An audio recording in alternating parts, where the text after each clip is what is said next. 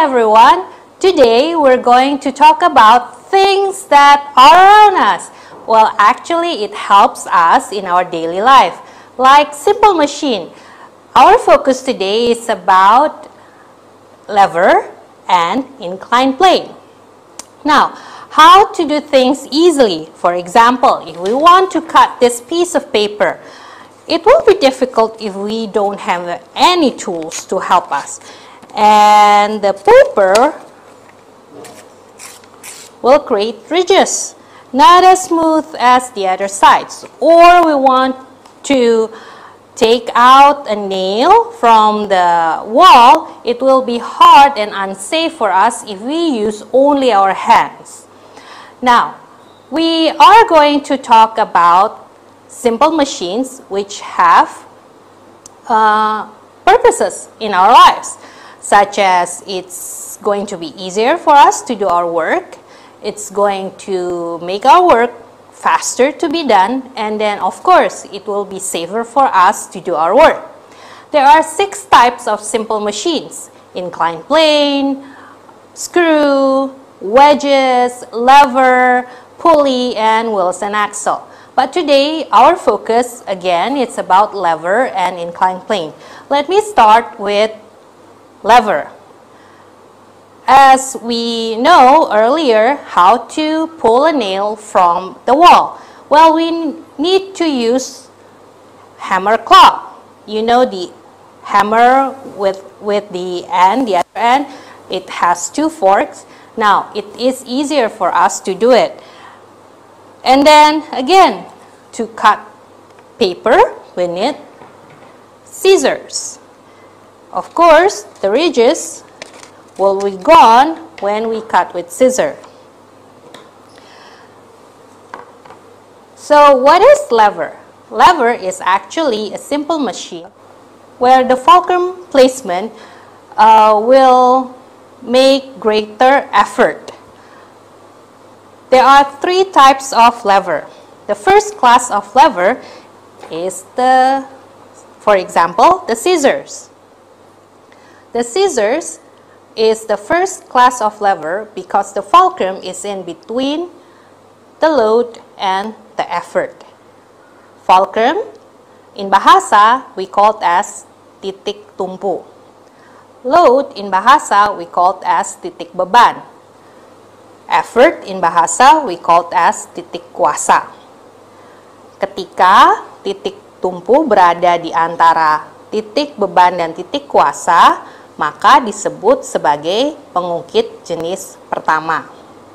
Selanjutnya, text, second class of lever, where the load is between the fulcrum and the effort.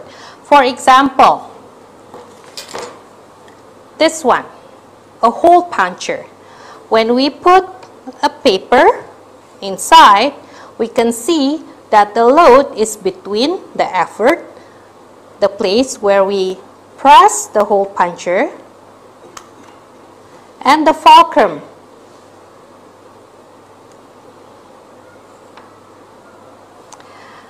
And then the third class,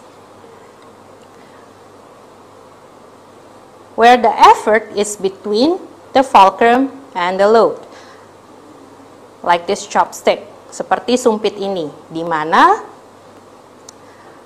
titik kuasanya berada di antara titik tumpu dan titik beban.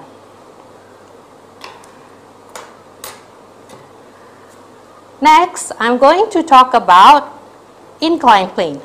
Of course, we see inclined plane everywhere. Actually, when we go to the mountains, we are on an inclined plane. Inclined planes are a flat surface which make an angle towards the flat surface.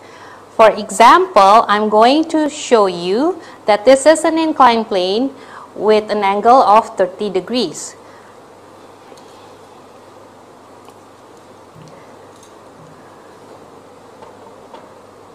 I have this load and then I will pull the load up. It's the inclined plane. Now, it takes around 0.5 Newton to lift the load up through the inclined plane. How about if we make it steeper?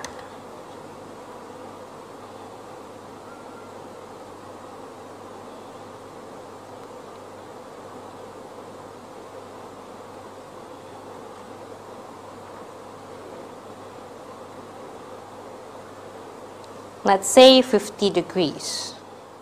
With the same load,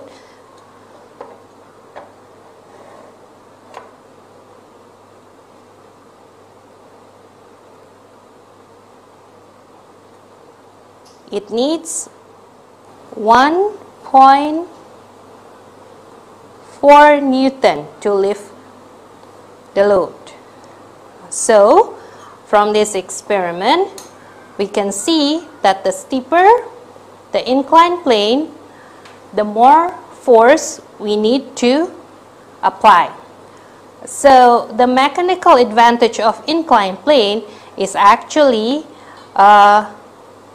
divided by the distance of the inclined plane with the height of the inclined plane.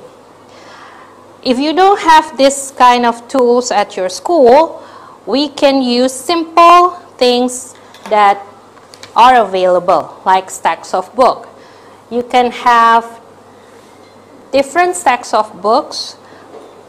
Like this, I have 5 stacks of books, and then this is a flat surface. I put it up here, and then maybe I just use some rubber band. Make sure the rubber band still have its elasticity. First, what you want to do is to measure the length of the rubber band, such this, and then you can connect to the load. When you pull the rubber band, of course, to make the load go upward, the rubber band will stretch. And then you have to measure the length of the stretched rubber band to see the difference between the slope and then the steep angle. You can add more books to stack, and then you can see again how far the rubber stretch. This is the simple way of using everyday items in your classroom. Now, inclined plane has many purposes in life. For example, in the beginning, we see roads on the mountain, we see staircase, we also see screw. Actually, is one of the application of inclined plane. We also have chisel or nail or chop wood or knife. And then, of course, ramp is a very obvious example of inclined plane. I think that's it for our explanation or our discussion about lever and inclined plane. I hope everything that we show you here will be a benefit for you and your school. Thank you.